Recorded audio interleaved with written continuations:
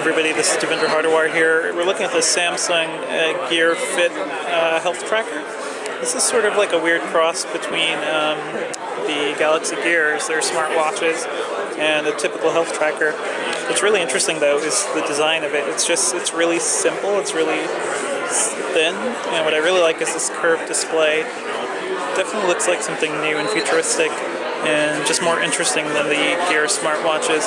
It is touchscreen sensitive as well, but I can't hold the camera and interact with it at the same time. But it feels good, and it actually reminds me a lot of the iWatch concepts we've seen. So, be interested to see how well this does. Like all the other Gear smartwatches, it only pairs with Samsung's phones for now, and I think starting with the S5. Thanks.